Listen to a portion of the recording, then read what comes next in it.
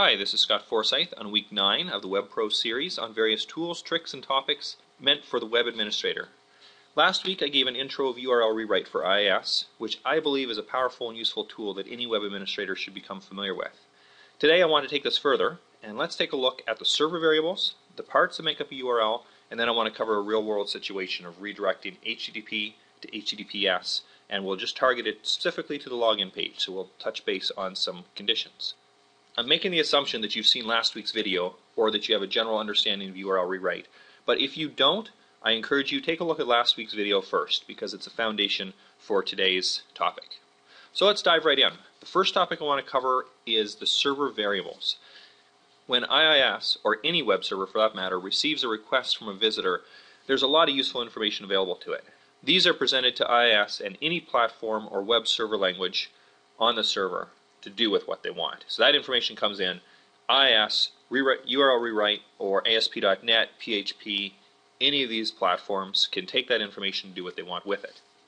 For example, server variables that are useful to us are the user's IP address, the URL and parts of the query string, the browser agent, which is the operating system, which browser they came in, and also shows whether it's a mobile device.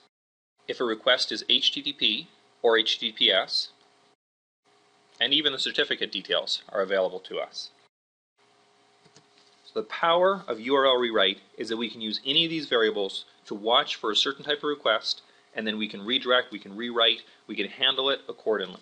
First off, we need a way to see the server variables for ourselves and to really understand them better. So here's what I like to do.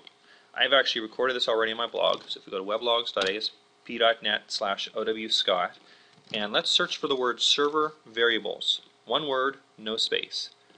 Click the search button. And we're going to say view all server variables for the site. We want this article. And I just copy and paste this. It's very, very simple. In fact, let me show you briefly what it does. For each, we're going to call each variable a var in request.serverVariables, and we're going to response.write, which is output to the screen, and the name of the variable, and then the value of the variable, and then a line break. And that's all it does. It just loops through that. So we're going to do this, for example, .orgsweb.com. Let's create a new page called vars.aspx. This is very useful to be able to do this yourself and understand it. So, okay, we have this here. Let's save that. Now, if we go and visit the site, example.orgsweb.com/vars.aspx, now you can see that there's a whole list. You can ignore these top couple. It's just everything bundled together. In fact, let's come in at https:// gives us a little bit more useful information. Notice the certificate information is available here as well. And so briefly, some information that's very useful here. Again, I mentioned the server. The certificate itself has a lot of information. We have the path info, the local address. This is really helpful. This is equivalent to the HTTP bindings I covered a few weeks ago. And this is the IP address of the server, and I use this for, especially when I get into ARR for load balancing, we can use the IP address that is bound to, is here with the local address. The remote address, of course, I'm testing on the local machine, but this is the client's IP, and it's usually going to be a public IP. You can see, is it a get, a post, a head, what's the request method? We see the script name and the port that it comes in as, and I mentioned I did have HTTPS, which is on or off. We can see the cookie information is available to us here. And then another real important one is our HTTP host, which is, in this case, it's example.orgsweb.com. So these give us various parts of the server variables. So let's create a couple real quick rules to get an idea, feel for this ourselves. So we're going to add a blank rule and just say example. Let's do something where, well, the pattern, let's do everything in the URL. And let's do remote host equals. And we want to, let's say a particular person we're going to allow to view the site, everyone else we want to block. So let's try this. And I do 127.0.0.1. So we're going to allow for myself to be true. Let's start with our hat and with the $sign and escape our special characters, which are dots. So a slash dot really means a dot. Okay, so if it comes from me, then let's do something. In fact, let's do it a little bit different. Let's say if it doesn't match the pattern, We can do a redirect. Let's give google.com our traffic, and let's make it a temporary redirect so our browser doesn't cache it. Now, if we go and visit this, so we want to go to example bars.com, notice it doesn't redirect because we're coming from the local machine.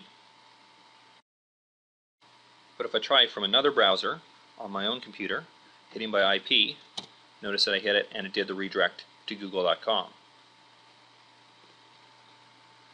So you can see that we have full control of those server variables to do with what we want.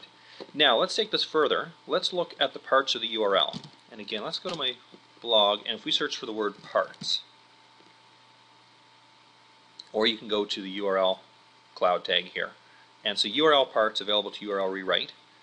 And I use bing.com as an example, which I'll do here shortly as well. And you can see the different parts here. So let's go to bing.com, and let's go to, how about vacation spots? Stops? Okay, sure. We'll do vacation stops. So we can see here at the top the different parts of this the URL. And so what we want to do is understand which ones to use. So if we have inside here, this is HTTP host. Again, let's go back here. Let's break these into two parts of the screen. So notice here we have the www.bing.com. This corresponds to our HTTP host. We have the search in this case, and let's say it was actually search.default.aspx if it was that. And now this is important to notice. Notice it doesn't start with the slash. And I note this here in the search. And this is the URL pattern in the rule. Let's take a quick look at this again. Notice this pattern here that they give us. That one there is a search default.aspx without the beginning slash. But if you use the server variable path info or the server variable called URL, those do start with the slash. And that got me hung up there first few times when I used URL rewrite. Then the query string is all of this after the question mark.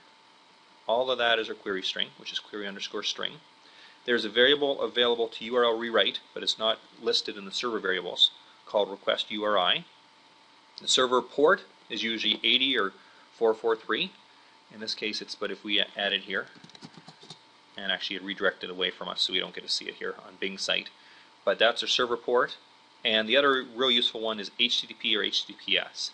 And you can see right now we're coming in as HTTP. But if we came in as HTTPS, we see that available in a server variable called HTTPS. So these make up the parts of the URL if we want to do any redirecting based on that URL. So let's do a real world example, and let's redirect example.orcsweb.com, and I put up a real simple login.aspx page, and we'll call it, just says login here. I told you it's simple. And what I want to do is if we come in as HTTP, which we are right now, we want to automatically redirect. But we only want to do it for one domain name, example.com. Well, let's assume that we had multiple domain names so we can see an example of different conditions. And we only want to do it for a login page. We don't want to do it for the entire site. So here's how we would do it. So we're going to go into example.com, URL rewrite. Let's delete this rule so it doesn't clash with us. It wouldn't actually in this case. We'll start with a blank rule. And let's just say HTTP to HTTPS redirect. We're going to do this for, in fact, here's an opportunity to use our URL. And we're going to make this login.aspx.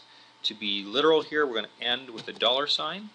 And our dot should really be escaped to a slash dot. Now, we can start this with the hat to make it exactly login.aspx, or we can leave it like this, and if there's any login pages in subfolders, they're also going to work, because we're not specifying what it begins with. Okay, so we're going to add a condition to, and let's do a condition for HTTP host. Example.orcsweb.com. To be literal again, let's escape this, and I'm expecting next week to cover regex, and it's actually not as complex as you would first think. So we'll be able to cover what these various parts of this mean. Now, I've made a mistake here, kind of on purpose, but I want to give an example on what is going to happen if we leave something out that's really important. So keep watching. This is not a complete rule quite yet. So what we want to do now is let's redirect, and we need to redirect to HTTPS // example.orcsweb.com / Now, here's what we can do. is we could manually, if we wanted to, type in login.aspx. But let's use what's called a back reference. Instead, let's use whatever the person typed in here. That way, if they came into /folder/login.aspx, we're going to maintain that folder in the redirect. And so the reference is done here with the open curly bracket, and R refers to that rule, :0 refers to the entire part of the rule. And we'll cover back references in more detail, I believe, next week. Okay, so now we have this redirect. And let's try it out. So we're going to go to our login page and refresh. Oh, look at this. We do have a mistake. The web page has a redirect loop. And the problem is because the rule works for every type of page, HTTP or HTTPS, and so it's going to keep running over and over and over again. So to avoid this loop, let's add HTTPS here, and we're going to say if HTTPS is off, we're going to run the rule. So if the rule, after it's applied, we don't want it to keep running forever. And so we're going to apply this, and we're going to run again, refresh, perfect. So let's try again.